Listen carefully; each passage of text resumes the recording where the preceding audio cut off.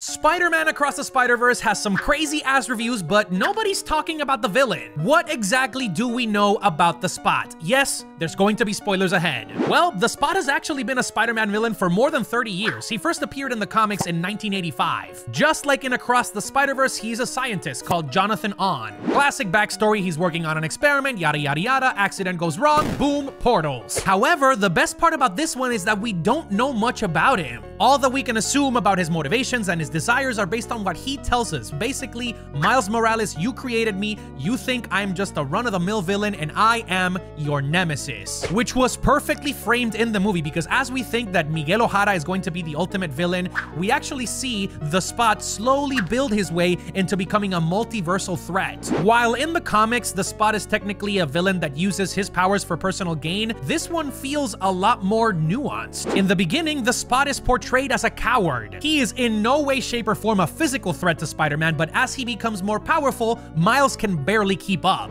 No remorse, no regard for human life. He also doesn't even care to face the other Spider people like Spider-Punk or Gwen or even Spider-Man India. His sole purpose is to show Miles glimpses of the future and torment him to the point that he will never, ever forget him. So let me know, what did you think about the Spot?